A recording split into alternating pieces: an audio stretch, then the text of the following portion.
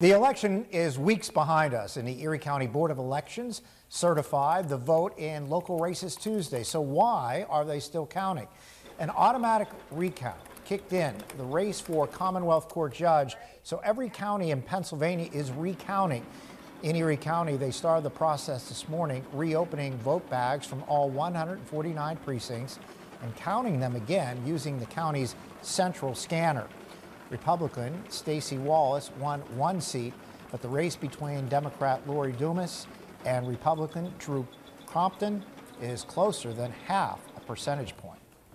We have to perform the recount on a different device than the original count was done. So you see, we brought in all of the ballots that were scanned at the precincts, at the polls, and we're scanning them centrally. All of the mail-in ballots will be scanned on another scanner. And the recount here is expected to take a couple of days.